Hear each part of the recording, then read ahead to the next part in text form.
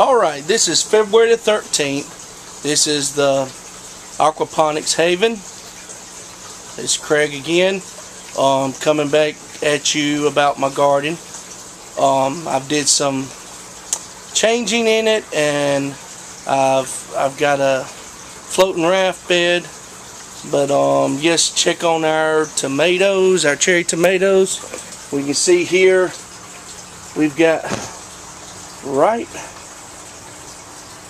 They're getting ripe, so I'm happy with that. I'll be picking some tomatoes here in a couple days. Here's my banana pepper and bell pepper and my parsley coming along here.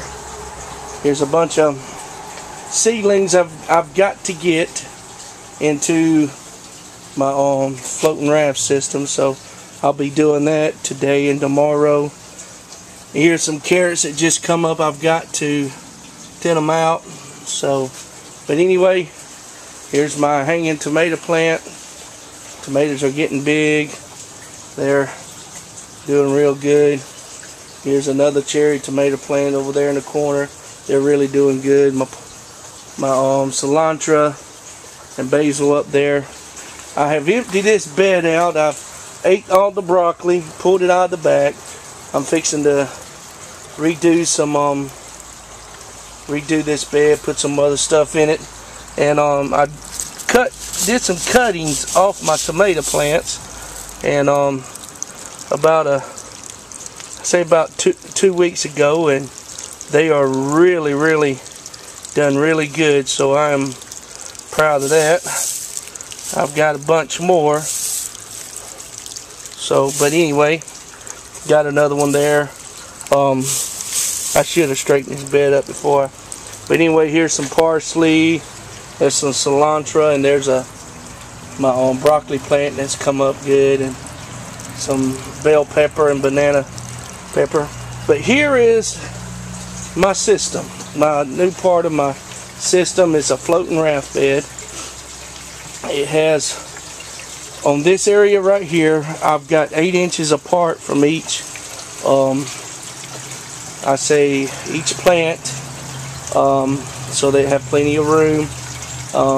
That's what I figure everybody was doing, what I checked on, so 8 inches apart. But right here where I'll start the seedlings and stuff like that, they're only 5 inches apart from each other. So there's 28 on this one, and then there's 29 on this one. So what I do, they'll grow so far, once these start pulling off, I'll just start transferring over there. So kind of have a little system going that from you know, one section to the other, just constantly. And once I get the seedlings out of the grow tray, I'll start some more seeds, and so trying to keep a system going so I can have plenty of vegetables and stuff. So but anyway, my drain is a 1-inch pipe with a 2-inch coupling on it, so that if you look down there, you'll see that little cyclone little spinning as it drains, and it's really doing good, which you can see right there. So but I am happy with it. I changed my biofilter, which I'm fixing to change it again, but I got some of these pads which are the ones that you sand floors and stuff with, but they are really, a buddy told me about them, and I've got 4 of them in there, and they are really, see, look at that water right there. It is clear for compared to what it's been, and I mean, I am very satisfied with what it's doing. So anyway, if you wanting something like a good biofilter, I suggest those pads. They don't fall apart when they get wet, as the one that I had last time. It was an air conditioned filter, but it just fell apart after a period of time being in the water. But this won't. So anyway, there's that. My fish are doing well. which I have which you can see the flow of water over there, and you see it, can't see it over there but I also have oxygen running to my, well, not oxygen, but air stones in my beds. Got one right there and one over there, so to aerate my bed, my floating raft beds, to give it oxygen. And here's the new pump that I got. Well, it's not new, but it's new to me. It's a 4-way. A buddy of mine ran into this fellow that bought a house that used to be a grow house for marijuana. So he bought hydrogen beds, all kinds of stuff, and pumps after pumps. And I got this pump from him, but it is doing very well. Use this one for a backup. So anyway, but I took out, if you remember, I had this long skinny bed that ran the direction here from there to there, and it was, I think, 20 inches wide. Well, here is all the rocks that were in here. Well, that's actual hydrogen that I bought from my buddy.